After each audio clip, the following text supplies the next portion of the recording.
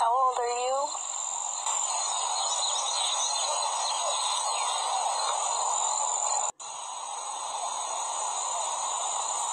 What state are you from?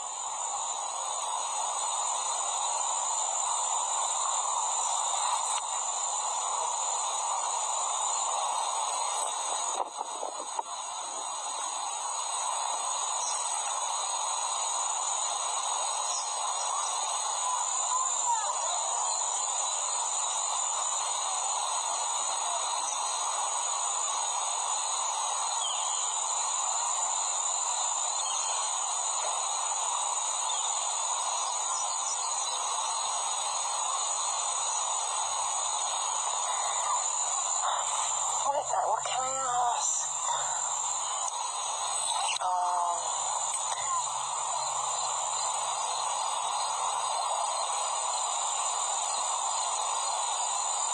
How old are you?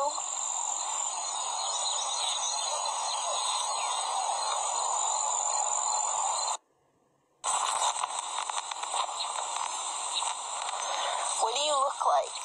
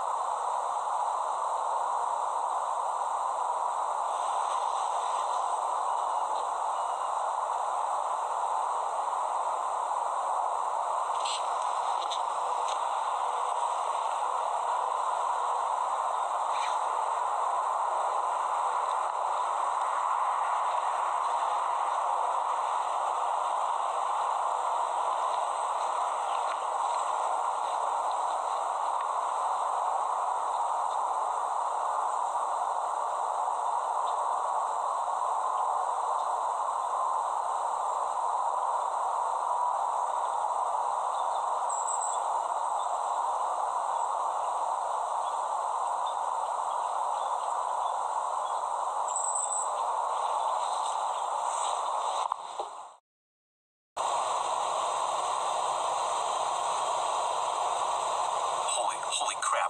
Down by the canyon, see that? Oh, what is that? Wait, shh. Oh my God. Is it?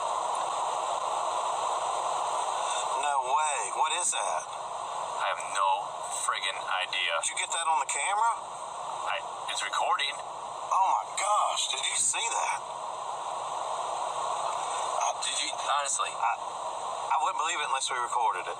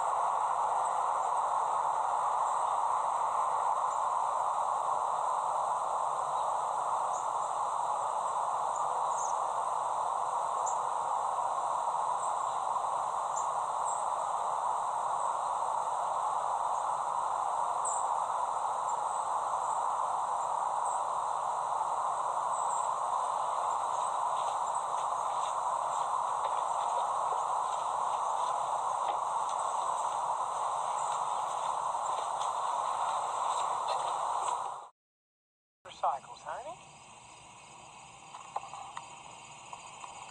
There's nothing sparkly. You see what I'm saying? That? What is that? Tree. No. You moved it, right? Right there. See it? Uh-huh. Look. There's nobody there. Look. Is it those people? Can't be. There's nobody. Not up in the trees. There's nobody down there no more. See? Motorcycle. See? Look how moving there. No, there's a motorcycle. See? I don't see nothing down there. Can't be the motorcycles, honey. There's nothing sparkly. You see what I'm What's saying? that? What is that? Tree. No. You moved it, right?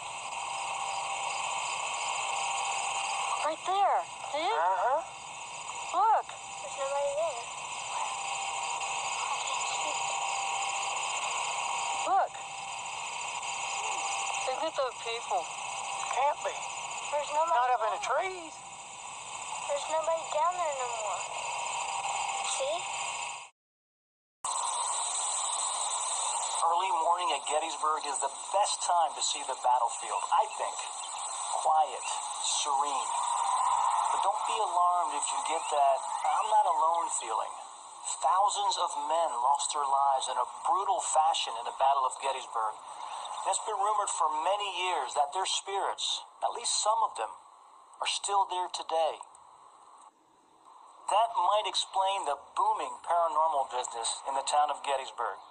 But the granddaddy of them all is Mark Nesbitt's Ghost of Gettysburg.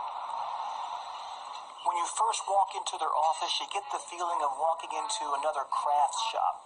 But if you look a little closer, you soon realize why they were voted the #1 ghost tour in the world. They literally wrote the book, so why not?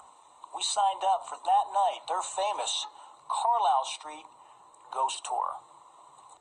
We're getting ready to go on the Mark Nesbitt Ghost of Gettysburg tour. There's supposed to be 7 of us on the tour, so right now it's just Colin and myself. So if the other ones are brave enough to show up, we'll get underway. Our group is finally formed and we gather in the courtyard to meet Sandy, our guide for the evening.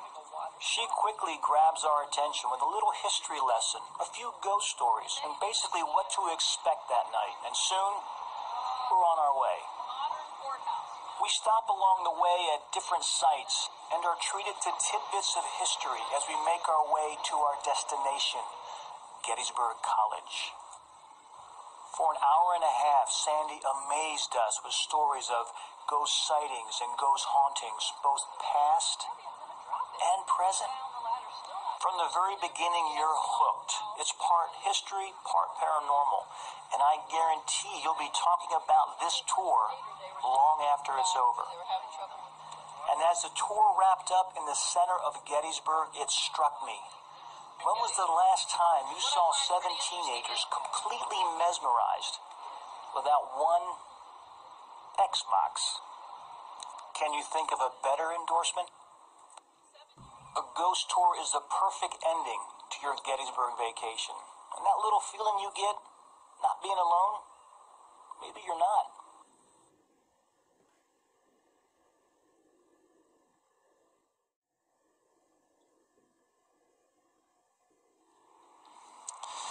Do you believe in ghosts?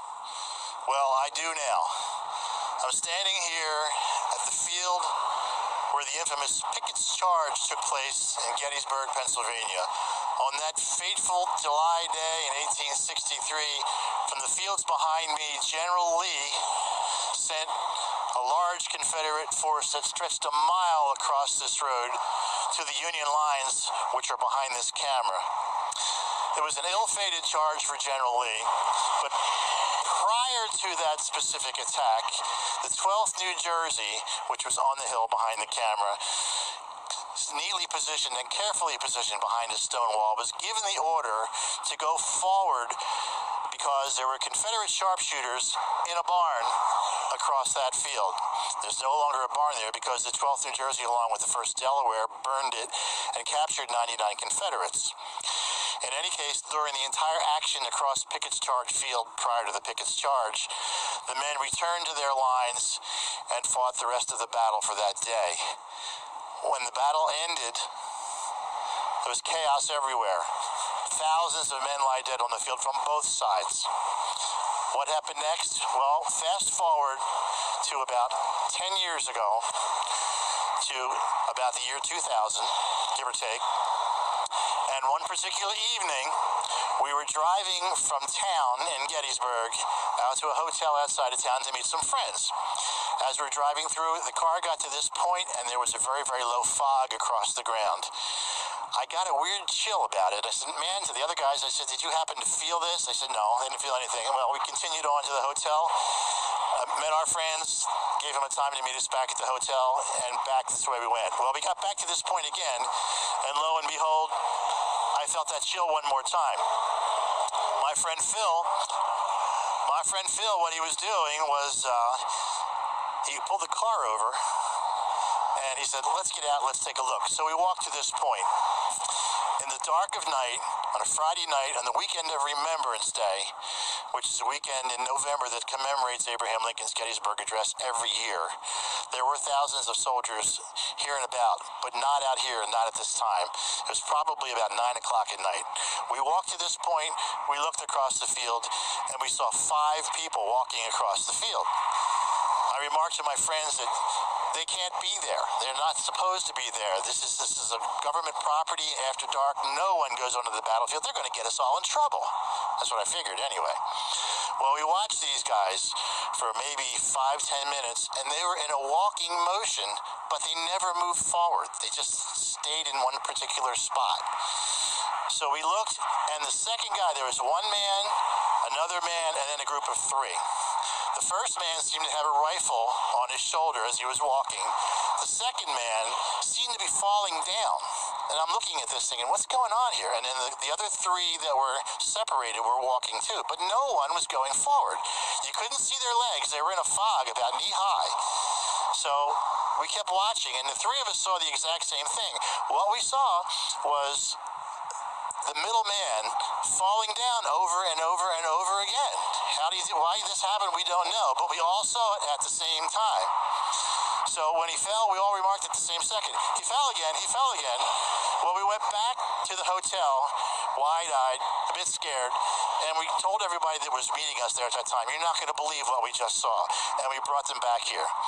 And about 3 or 4 carloads, maybe 20 people, give or take, and they all stood at this point, and we all looked, and they all saw the same thing. To try to go and figure out what that was all about, well, we really don't know to this day. We think we may have seen some ghosts, maybe not. Maybe it was our minds. I can't tell you what it was, but there's a bit more to the story. Hang in there. The story continues. These are the two gentlemen that, with me, were together that specific night during what we think we may have seen. I would like you to listen to the first-hand account of first Phil and then Dave. Phil? Yeah, we were standing here, and it would appear to be movement out in the field. Some say it was the bushes moving, but the thing that was so amazing about it is that we all seen the same bush move at the same time doing the same thing. One of the bushes, or one of the things that appeared to be a human that was falling down. And Rich yelled 12th New Jersey, and it did look like one of the bushes had stood up and raised its rifle. What that was, I don't know. I can't really say. All I can tell you is what we all seen at the same time, and it was very amazing to me. So, Dave? Yeah, it was really neat seeing that.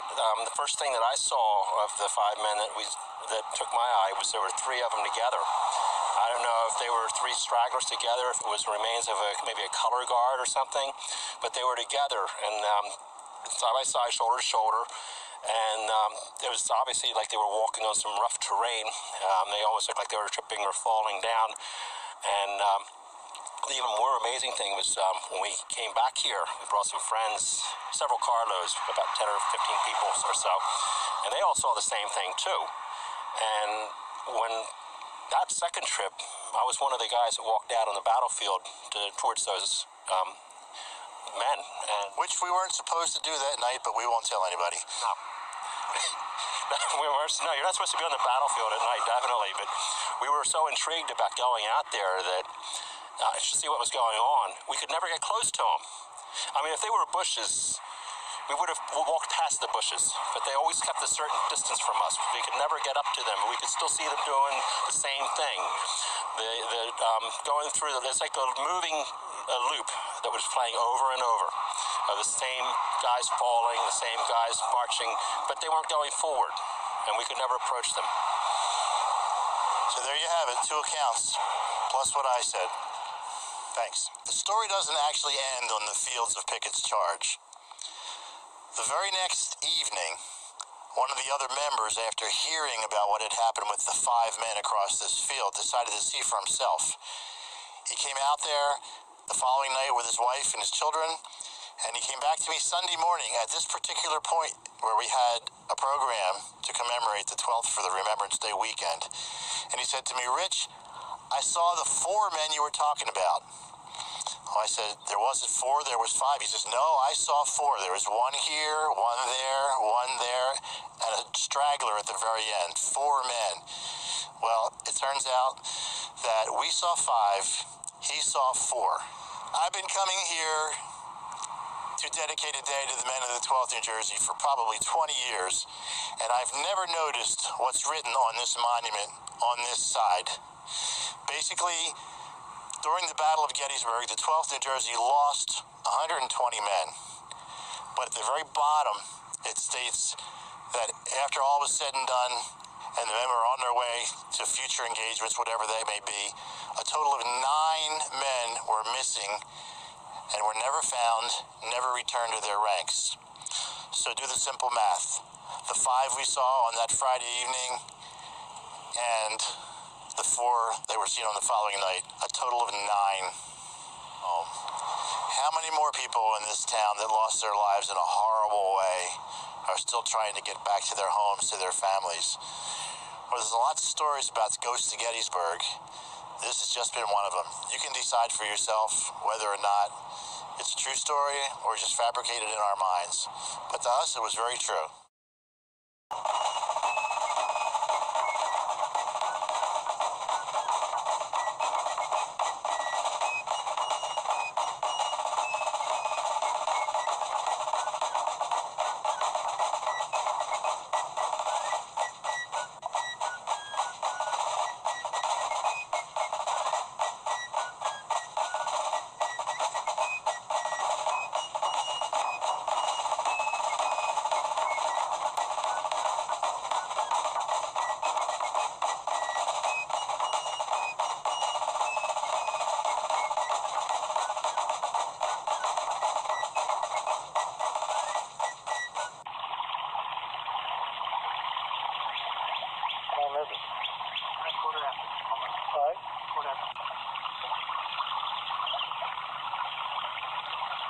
Did you show yourself to us?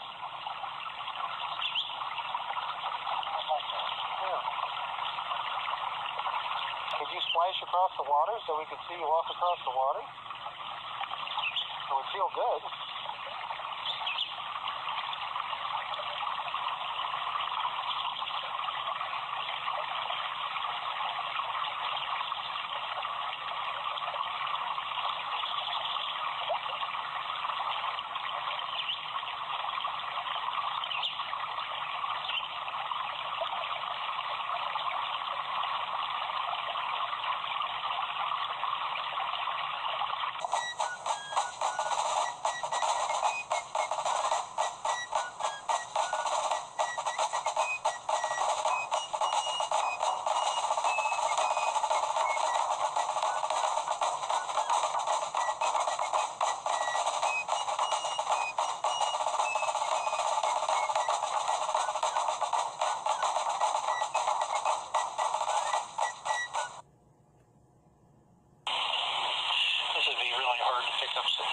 EMS stuff or EVP stuff comes in this pretty nice. Think about it. I don't know that enunciate to be loud.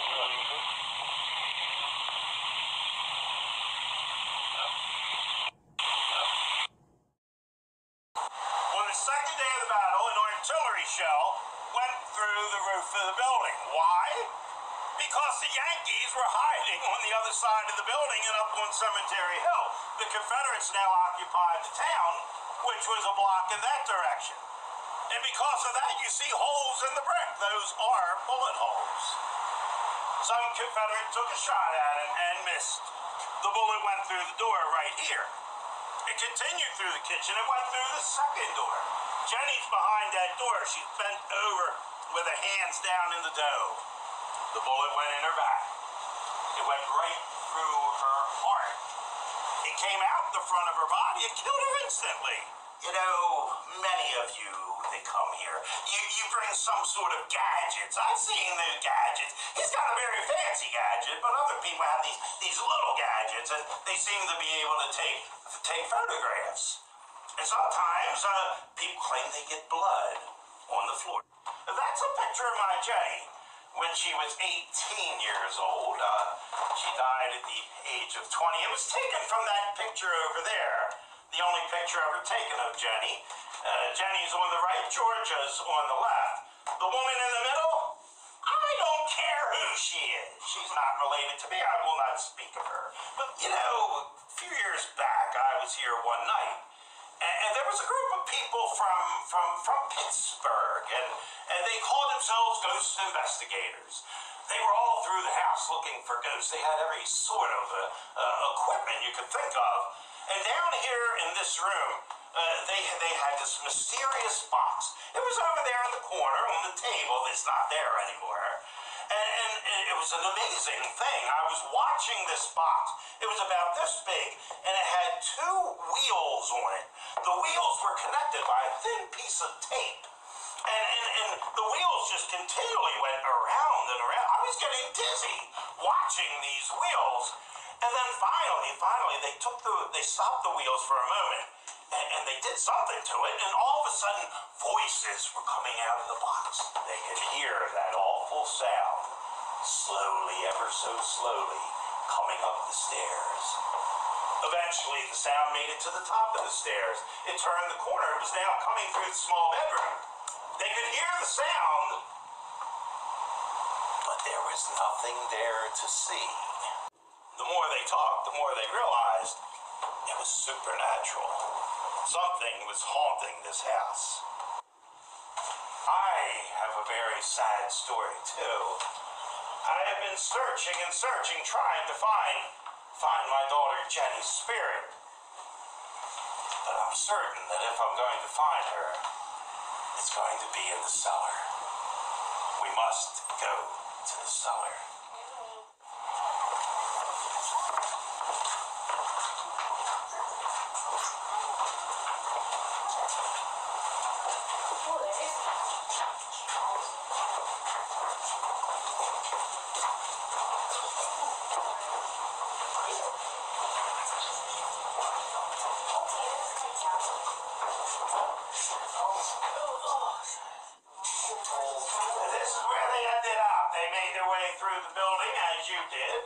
They came down here to the cellar.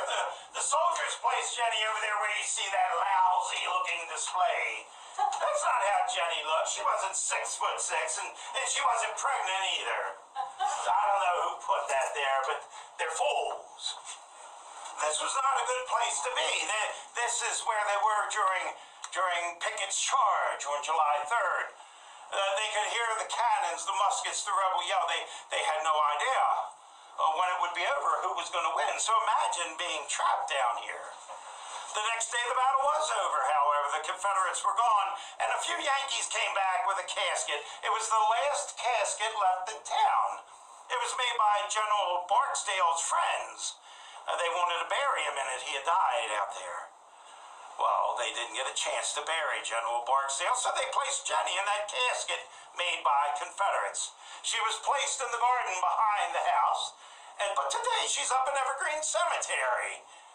Yes, in the family plot. That's of course is where I'm buried. If you go up there, you can find Jenny's grave. There's a large statue of Jenny, and a flag flies 24 hours a day over top of her grave. Only one other woman has that honor, and that's Betsy Ross. A very tragic story indeed. Well, hello there. My name's Joe. I'm manager of Ghostly Images Tours here in Gettysburg, Pennsylvania. I'd like to welcome you today here to the cellar of the haunted orphanage. Most people don't realize, but there was an orphanage here in Gettysburg in the 1860s, 1870s. It was started for children whose fathers had died fighting for the Union and unfortunately didn't have anyone else to care for them. And they hired a woman named Rosa Carmichael. No one knows why they would hire such a woman, but Rosa came here to the orphanage with a vengeance for children. She'd bring them down here to the cellar, she'd chain them to the walls, she'd lock them in a dungeon, which is located behind that door to my rear. She'd bring them down here and put them in vats of water, tie their wrists, leave them down here in the water until their legs would give out and they'd practically drown here in the cellar. This abuse went on for a few years. Eventually there was a trial. She was found guilty of cruelty to children. Unfortunately, back in those days, she was fined just $20 and put out of town. But because of what happened here, this building is today one of the most haunted sites in Gettysburg.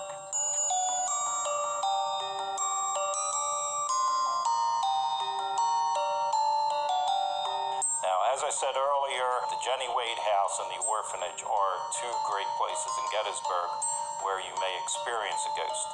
Jenny Wade, the only civilian to die during the battle, had been aiding the Union Union soldiers when a bullet went through 2 doors, penetrated her heart, came out the front of her body, killed her instantly. A very tragic death. It scarred the rest of the family. The mother was there and witnessed the death. It was the sister's home. The brother was in the building. The soldiers had to try to get the family out of the house under enemy fire. So everyone suffered that day, and it seems like their spirits are still suffering today at the Jenny Wade House. This building is definitely a place you want to seek out when you come here to Gettysburg. We do have nightly tours that take you into these buildings. They're sold separately, the Jenny Wade tour and the orphan tour. If you could go on our midnight tour and spend some time in these buildings with a guest medium. And for those who are fearless, we have a tour called the Ghostly Encounter. Your guide is a ghost. It's a very dramatic presentation, and the actress plays the part of a ghost who has come back from the dead to try to tell you their story. And eventually you end up in the cellar, in the dark, in the night. So if you dare go on any of these tours, you can contact Ghostly Images of Gettysburg by calling 717-334-6296 or 334-1156. And have a good evening.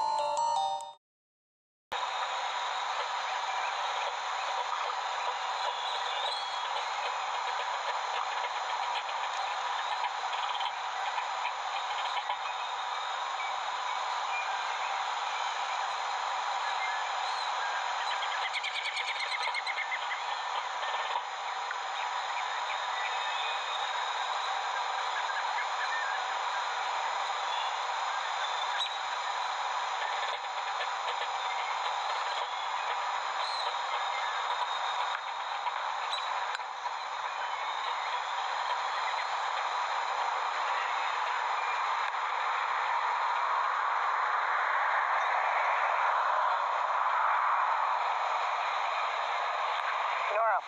Yeah? Yeah? I'm charging my iPhone. Come here.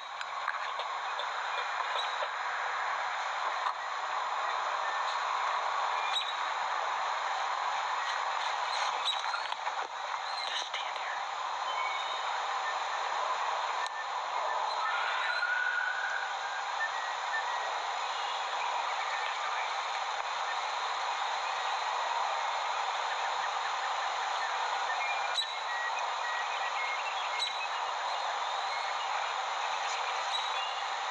You're the drummer? Do you see anything?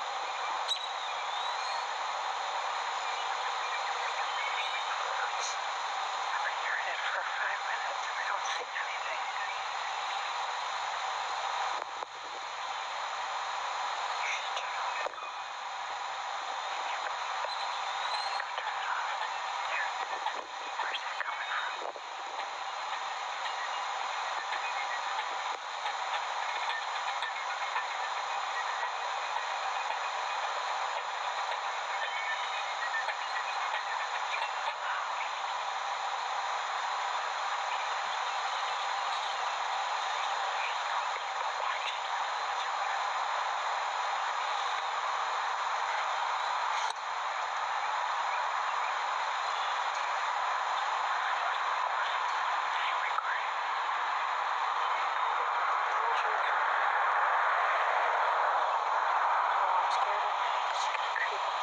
Just go.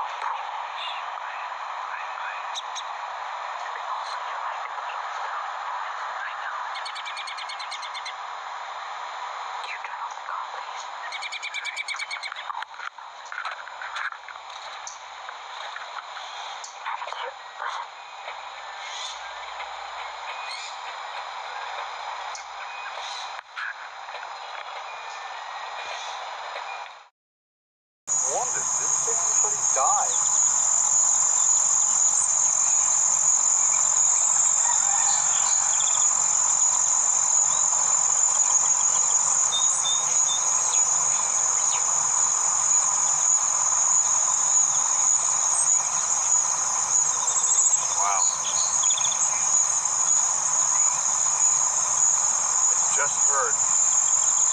sound like cannon fire. It came to my left, but it sounded really, really, really far away. And it was so forceful that I actually felt like a concussion or something. That was pretty cool. It actually felt like concussion. Like I actually felt like a backblast of artillery. Because I've been next to artillery when it goes off. Well, casual. You said wounded. Didn't say anybody died.